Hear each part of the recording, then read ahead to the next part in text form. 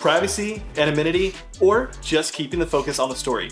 There are plenty of reasons why you want to blur someone's face. Just willkommen, I'm Hayden and this is Cinematography. We are going to hop into the color page of DaVinci, and yes, you can do this in the free version. For this video, I just have a cop walking a guy that got arrested. As you can tell, the guy's moving, the camera's moving, so we're gonna have to track this. This is actually really easy to do, so just make sure you're on the very first frame of your clip, and we're going to go over to our windows, which you don't see those, they're right here. Just click this icon, and we're gonna add a circle. And now all you have to do is just scale it down by clicking these points and get it down to their face, and you can actually squeeze it a little bit and you can zoom in. I'm using the scroll wheel on my mouse. Click and hold scroll wheel just to move around. You can grab this point right here and turn it just to rotate. You can also do that down here. You have your size, pan, rotate, all that kind of stuff.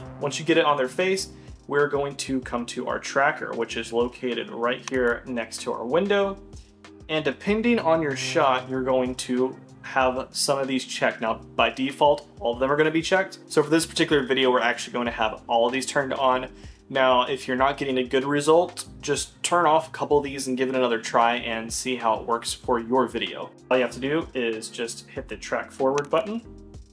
And you'll notice that this actually kept on his face pretty good.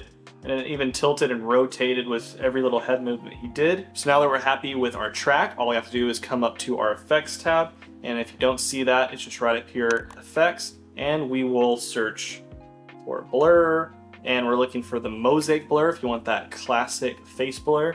And just drag and drop that onto your node. And you'll see that their face is pixelated.